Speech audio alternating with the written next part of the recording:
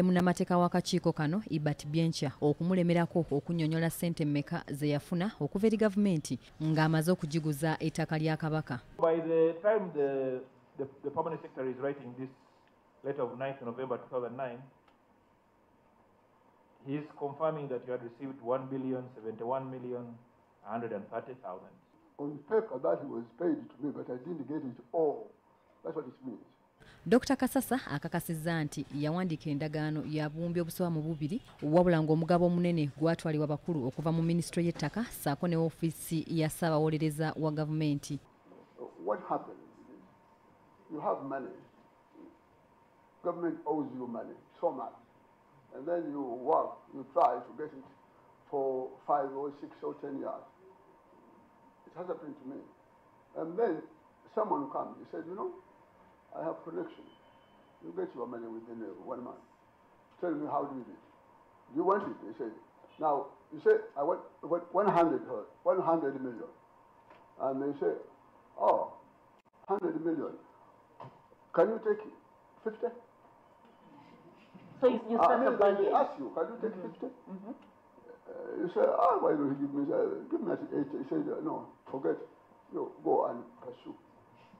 Now, until you come to a stage where you accept, you say, you go without, or you get 40%.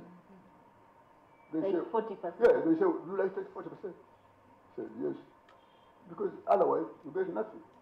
Right. This is the situation. Bw'asabiddwa okunnyonnyola abakulu be yagabana nabo ensimbi ezoogerwako mu kamera zaffe, Kasasa agaanye ng'agamba nti kiba kiteeka obulamu bwe ku minzaani kubanga abantu bano abaatwala ensimbi banene mu gavumenti ate nga bakyaliwo. When you tell it to us in private, it doesn't get out. I cannot disclose anybody without compromising my security life. So I say, with all the humility, that I accepted and I'm not saying anything. I accepted. Ono era wadde ekyokulabirako bwe yakozesebwa oba okukakibwa okuteeka omukono ku cheeki ya bukadde 186 mu mannya ge wabula teyafunako wadde n'ekikumi.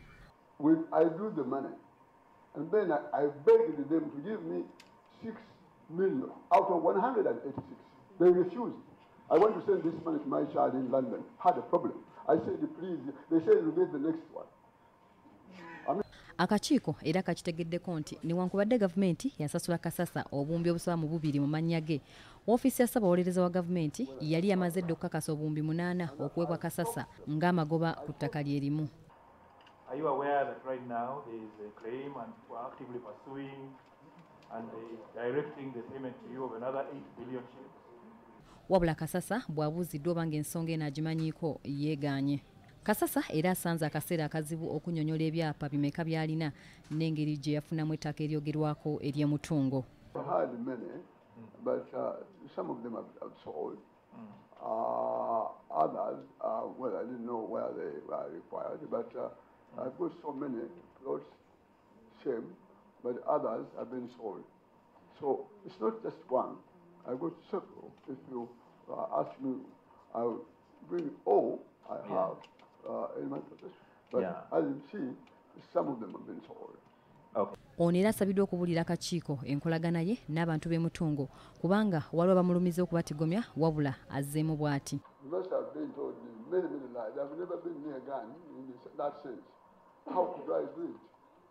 It's a lie, and if you investigate that one, you'll find more lies because that is an open lie. I've never had that experience. I've never had anything. I've never. It can't be. I've got my people here. They've never been around. They go around the whole village happily.